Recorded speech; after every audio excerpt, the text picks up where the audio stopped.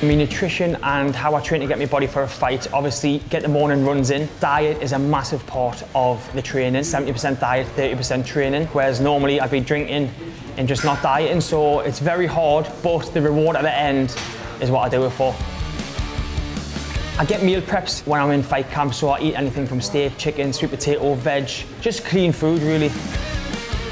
3 workout tips, a lot of running, 6 days a week, and just general training, boxing, jiu-jitsu, the normal things for MMA. And the only tip I can give you when fighting is hit and don't get hit. That's my philosophy. What it feels like to get in that cage, there's a whole load of emotions, fear, adrenaline, but when it's all said and done, there's no better feeling competing against another man.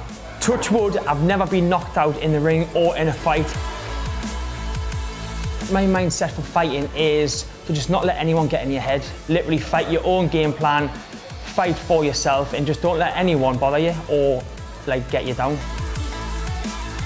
Everyone thinks that an MMA fighter is a big, aggressive, horrible, nasty person, whereas if you get to know most of them, they're probably the nicest people that I've ever met.